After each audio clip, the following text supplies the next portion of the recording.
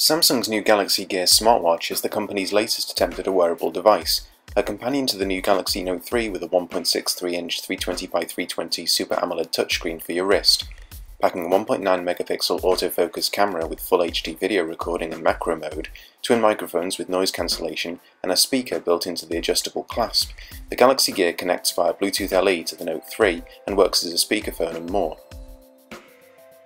The UI is controlled predominantly with gestures, with a downward swipe summoning the camera. That can snap still images, or up to 10-second video clips, which are synchronized with your phone but can also be shared directly from the Galaxy Gear.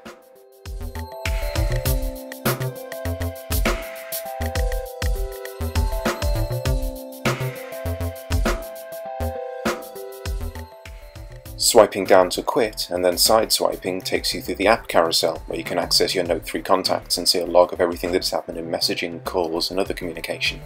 A companion app on the phone is used to manage notifications and install the mini apps the Galaxy Gear can run. One of the initial use cases Samsung envisages for the Galaxy Gear is as a fitness and health tracker. The smartwatch will run a pedometer app out of the box, which can track movement and report it to Samsung's own S-Health app. However, there will also be multiple third-party apps, like Runkeeper, that also have Galaxy Gear support.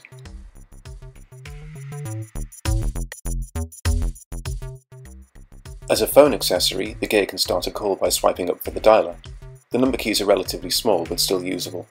As with any notification, you can easily pass the call over to your Galaxy Note 3.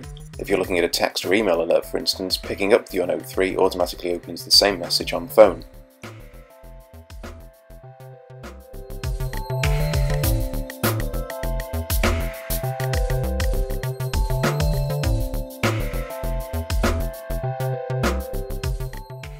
The Galaxy Gear also records voice memos, with each recording up to 5 minutes in length.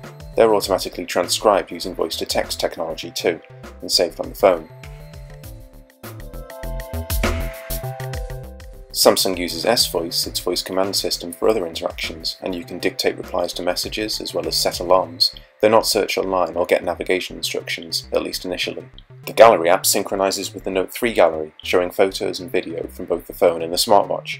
You can play videos, as well as view images, complete with somewhat fiddly pinch zoom. The camera's macro mode should make it useful for quickly snapping images of receipts and other text, with the ability to save those shots directly to Evernote. Samsung says the Galaxy Gear's 315 mAh battery, which recharges using a snap-on cradle, should last for a full day of regular use.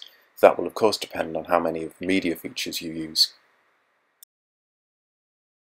Initially, only the Note 3 will work with the Galaxy Gear, though Samsung tells us it hopes to add access to other Galaxy products soon.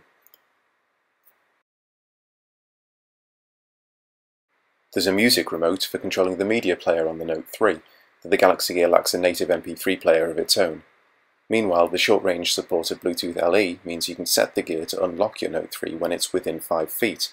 There's also a Find My Phone feature, which can ring the Note 3 from the watch, or vice versa from the app, though that works at a greater distance. The Galaxy Gear will go on sale in 6 different colours, each with a sapphire glass display, though Samsung is yet to confirm any pricing or specific availability.